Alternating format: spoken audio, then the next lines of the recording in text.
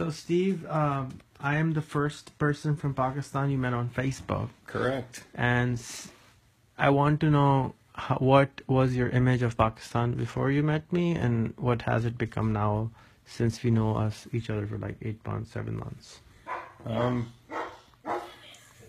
Before I met you, I had two Pakistani acquaintances that weren't on Facebook, but they told me some good things about Pakistan, but they also left Pakistan because they wanted more opportunity. So I really didn't have too good of an idea of what anything was like in Pakistan, other than you hear on the news that's a place for terrorists to hide. So if somebody mentioned Pakistan, what is the first image that comes to your mind? Back then or now? Back then. back then, the first image comes to mind is what I saw on the television news with them hunting Osama bin Laden in the mountains and in the cities. Okay, and now what does it come to your mind?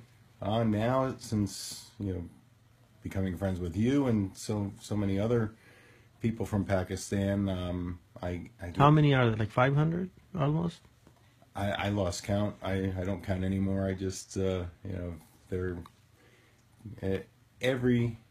everyone with the exception of one that I blocked on my Facebook, who wasn't any kind of a threat, but just got to I guess didn't really have any social media experience and Social experience in general. yeah, and but other than that, I see these beautiful images of mountains and not too much of the city, but I hear good things, and everybody I talk to is very, very polite. It's odd to have such synchronicity in almost seeming like a whole population of everybody being so polite and in their greetings and their well wishes and everything. Just very fortunate to have met you and all of my other friends from Pakistan and around the world now. So now what is the first image that comes to your mind when you hear the word Pakistan? It's a beautiful mountain picture that one of my friends had sent me. It's stuck in your head. Yeah, and that's the image, for me that is triggered to associated with Pakistan now.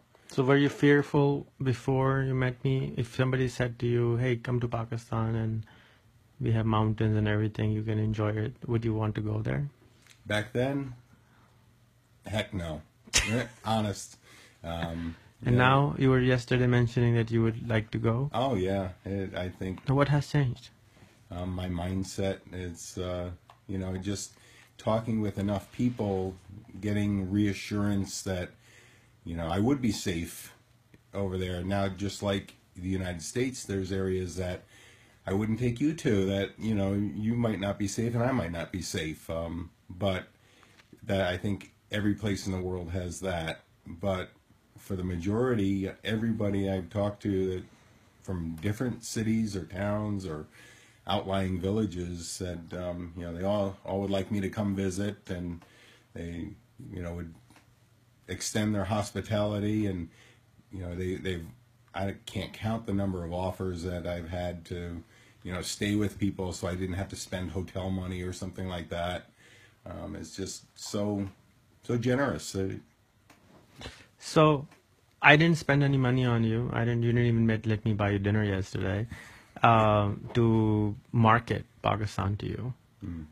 The government didn't spend any money to market Pakistan to you, but you still want to now go there, wanted to go there, and you're like open to that opportunity. Like you wanted to go to Paris before or London before. Right.